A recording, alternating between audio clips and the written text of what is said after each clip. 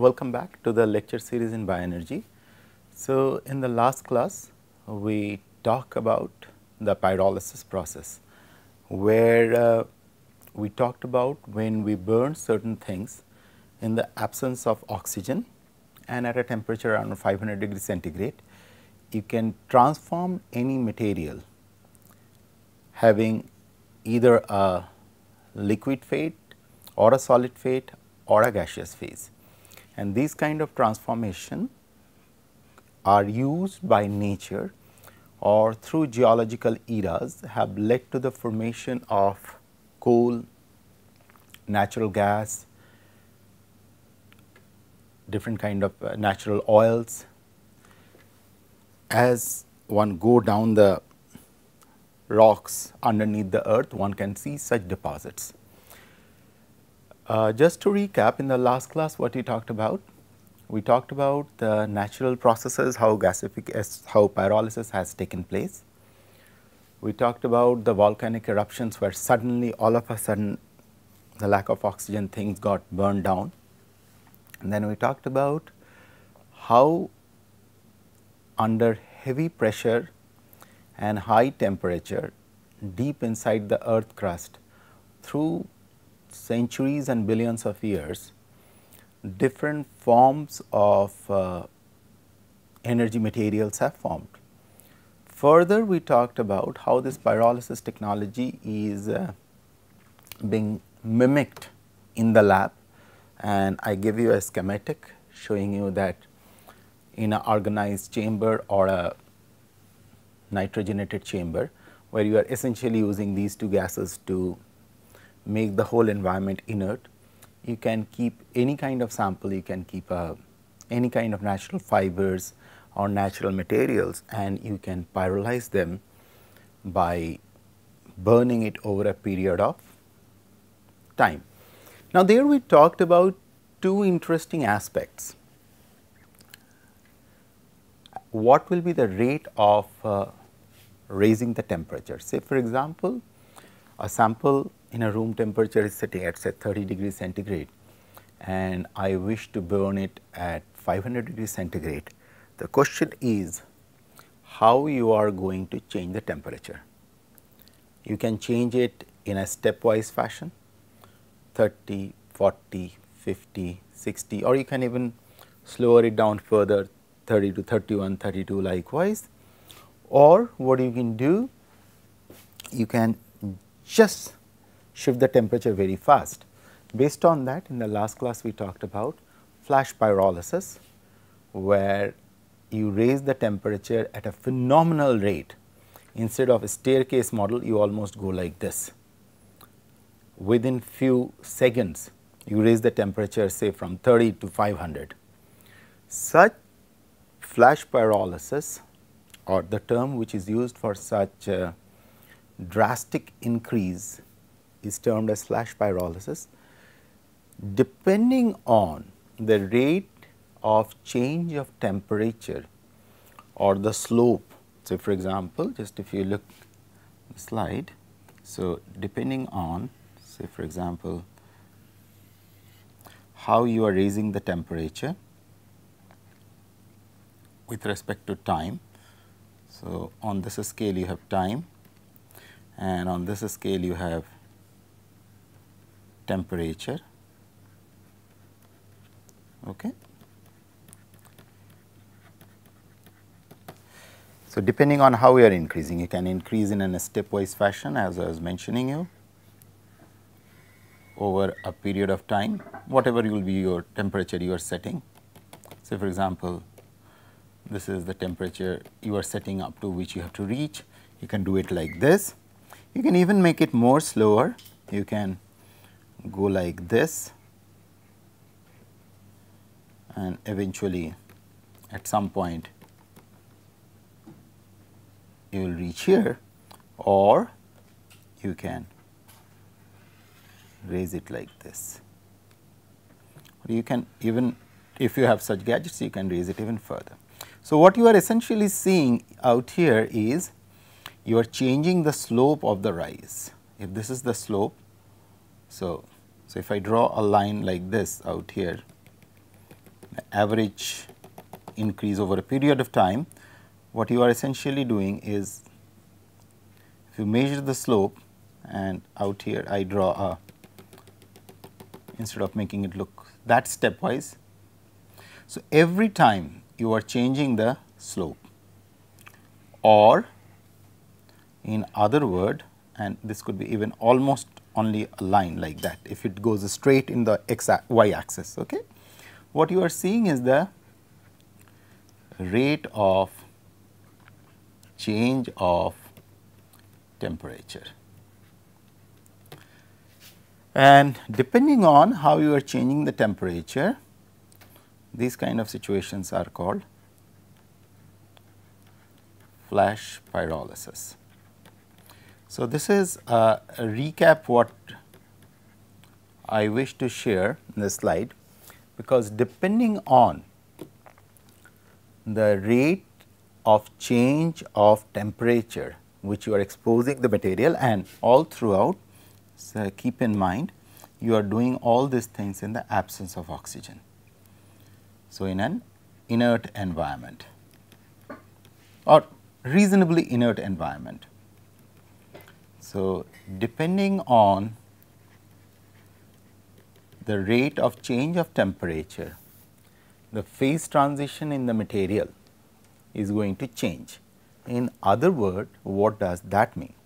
That means, say for example, you have a material like this which you want to pyrolyze. This is your raw material or some form of biomass what you are obtaining, depending on, so this is your biomass. Depending on which route you are following, say for example, you follow this route of increase, or you follow this route of increase, or you follow this route of increase, the fate will vary. You may get liquid, solid or gas. This is not in order, just I am telling you. These are the possible fates. So, in other words, the highlighting feature is there is a phase transition in the material happening, and this phase transition is essentially nothing but rearrangement of the overall structure in terms of its bonds, joining, making and breaking of bonds. So, this rearrangement and the distance between the molecules is controlled by the rate of increase of the temperature. Based on that, what I will do now, we will classify the different kind of fuels what are developed through pyrolysis process, and here it is noteworthy that these kind of things have been formed in nature through billions of years. Whatever natural gas what we observe, what are the different kind of inflammable liquid fuels what we see, what the coal or other such carbonized material in high temperature, in lack of oxygen they have formed. So, again I am reiterating the fact that what we are trying to do now, we are trying to create a synthetic condition to make something equivalent to a coal or something equivalent to a oil, what nature has done in billions of years. The reason why I am repeating this fact, because there is a philosophical shift. Till this time, since industrial revolution or discovery of coal, use of coal as a fuel, use of petroleum as a fuel, use of natural gas as a fuel, man has continuously used the resources which have developed through billions of years of geological evolution.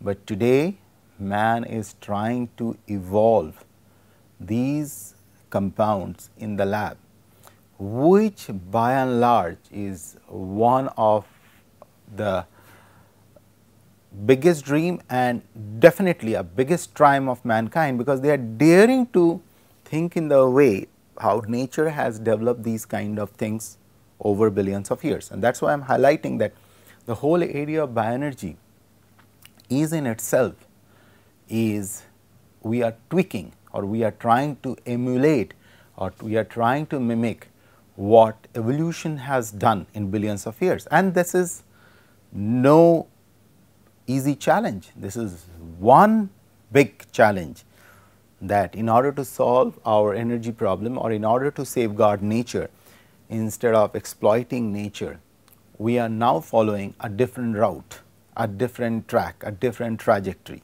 Okay?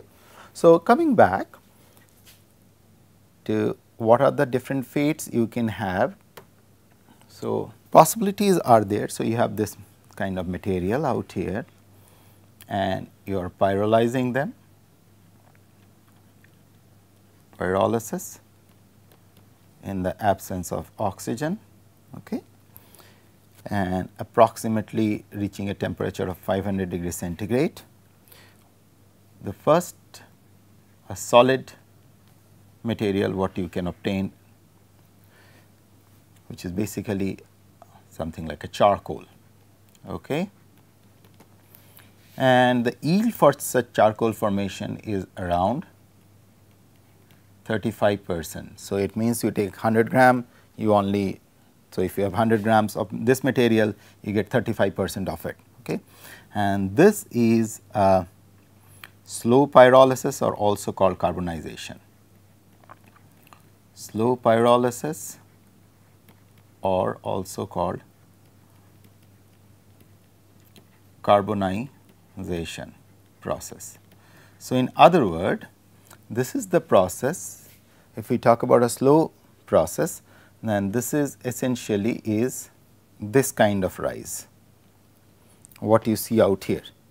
This is the kind of, it is a very slow process, or maybe much slower, much slower, like this. And this time scale you can always change. Okay, you can have it in minutes, you can have it in 100 years, likewise. Okay, likewise, slowly there is a transition. So, there is no such flash transition taking place out here. So, this is a slow pyrolysis process, which is called carbonization. The second option is that you convert it into liquid form, which is having an efficiency of around 80%, which is far better than having a solid transformation, and this happens as by flash pyrolysis, and this needs a low temperature. Okay. So, the range of 500 or 600 or likewise. Okay.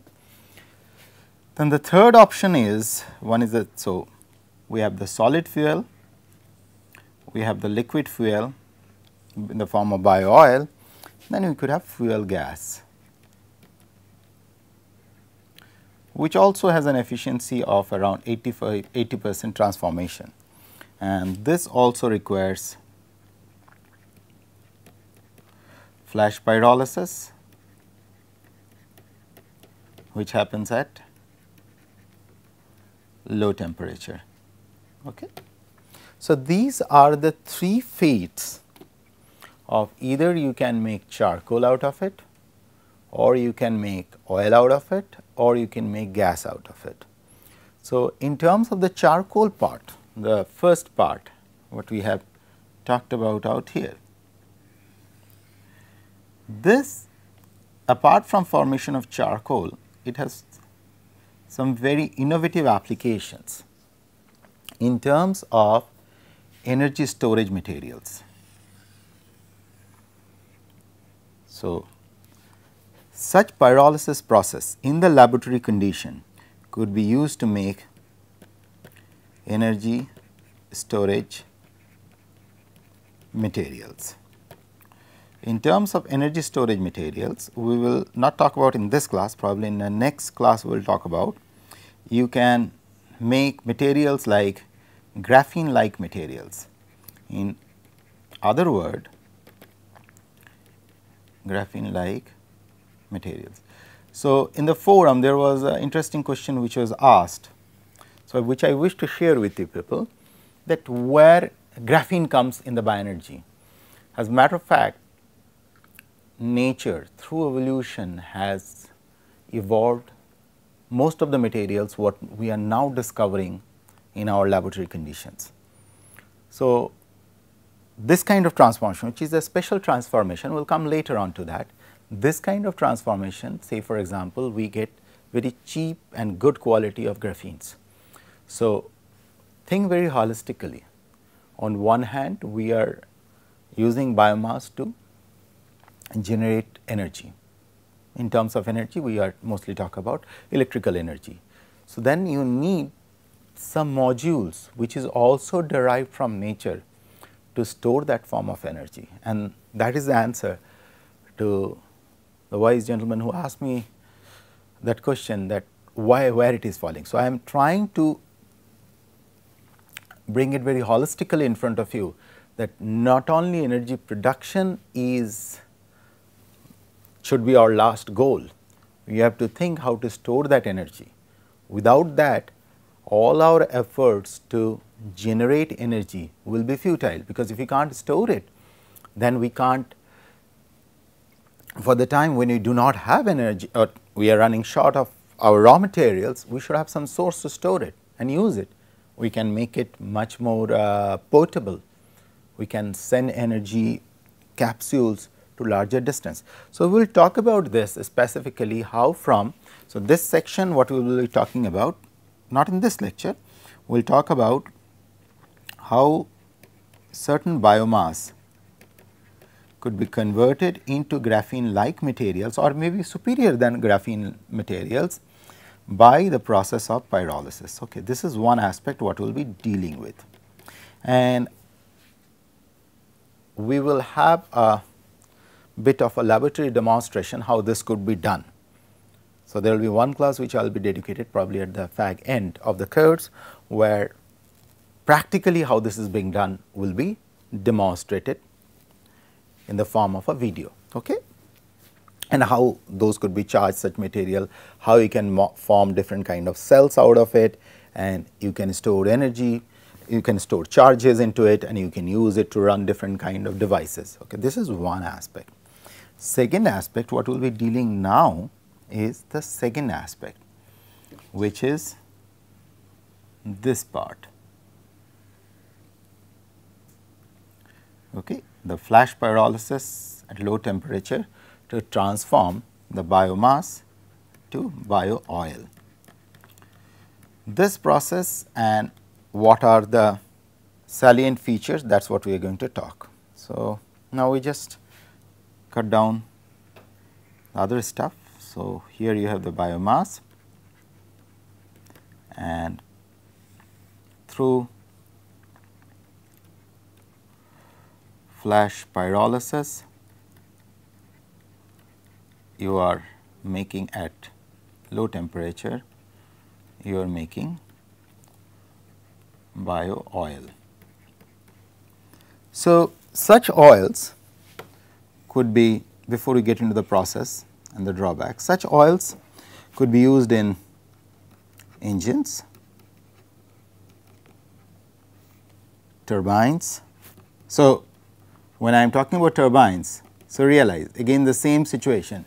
When you are running a turbine, you are generating electricity, and when you are generating electricity, you needed another bio-sustainable or biocompatible material for storage of such electricity, and that is where our couple of minutes what I was discussing with you, that how we could use these kind of materials to pyrolyze and make them charge storage devices, that will come very handy out here. Okay. So, you can run engines, you can run turbines, and it is also used, used as a feedstock for refineries, and of course, there are issues which has to be taken care, and we will come to that.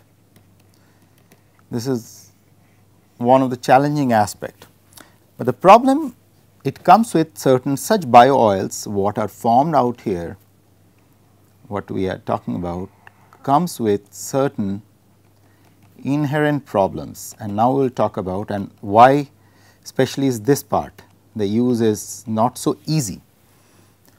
The problems what such oils comes are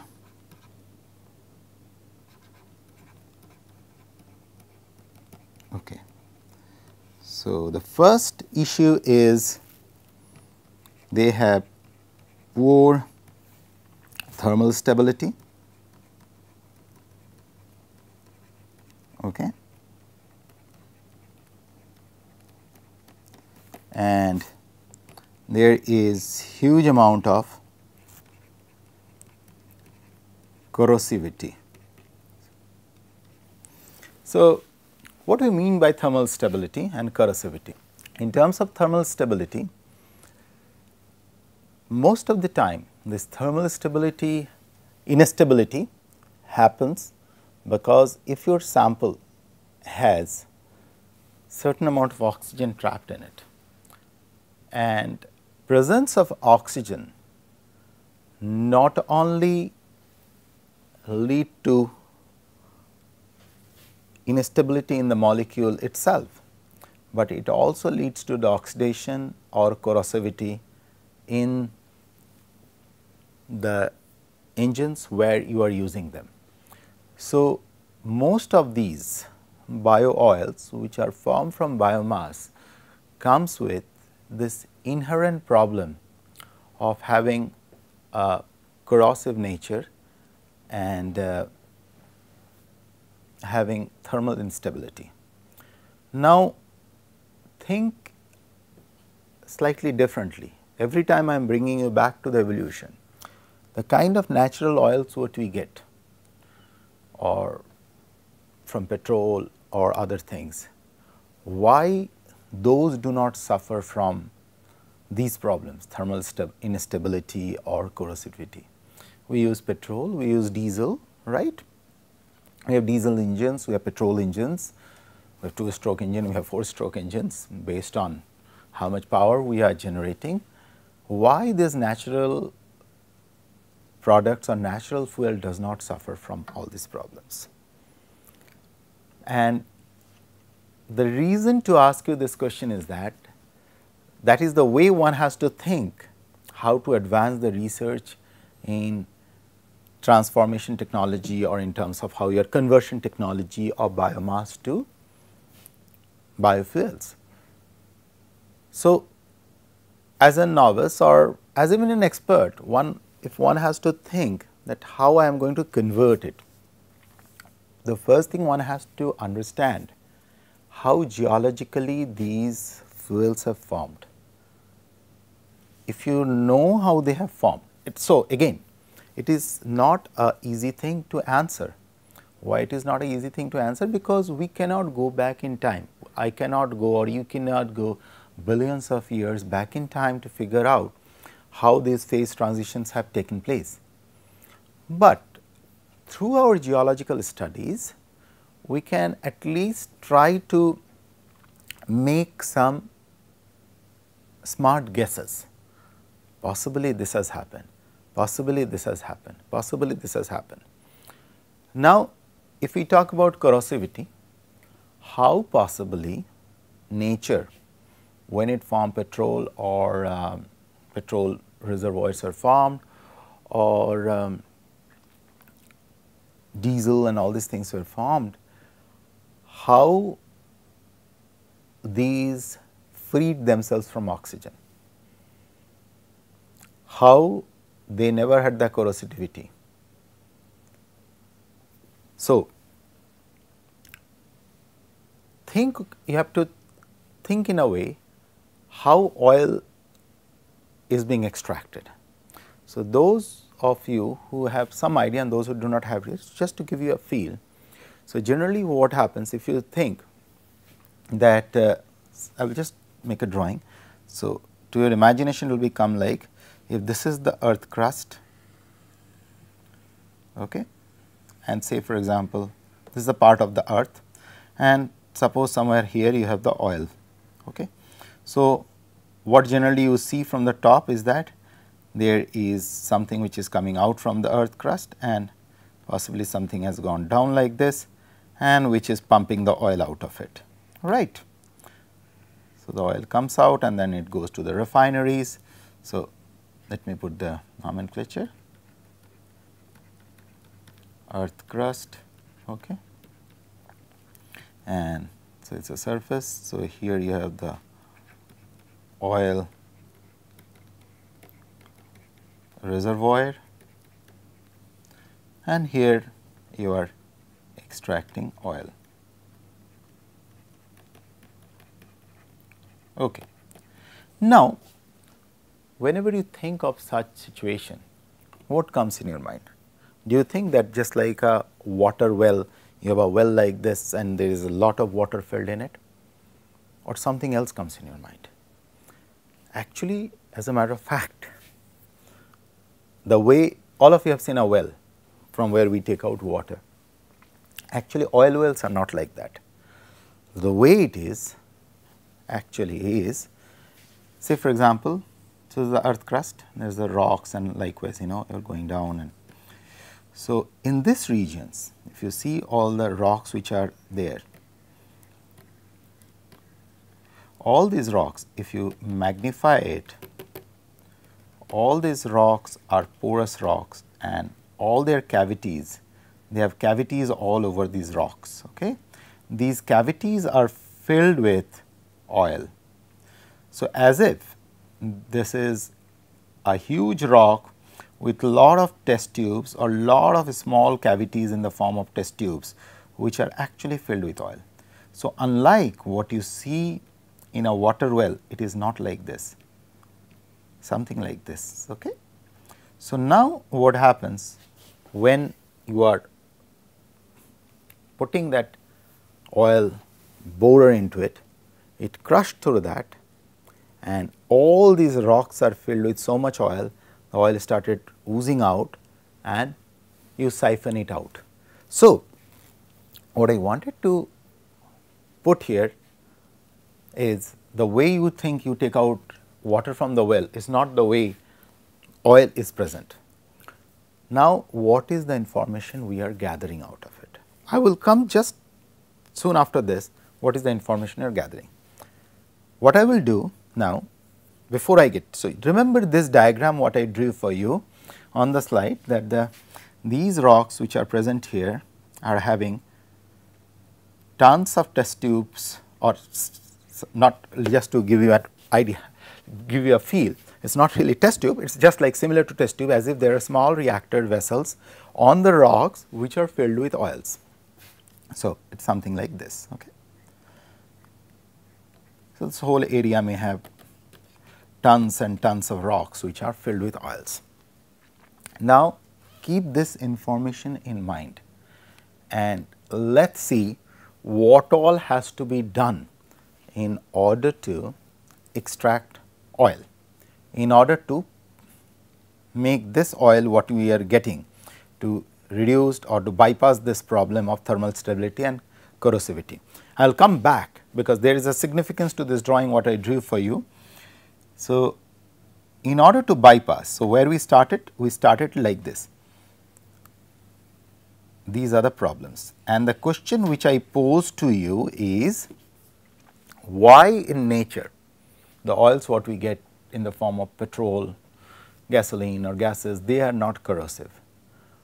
What makes them so pure and so pristinely inflammable as compared to the bio oil what we are making in the lab? And there I pose the question to you, if one has to understand or advance the conversion technology, then one has to think the way nature may have evolved these processes of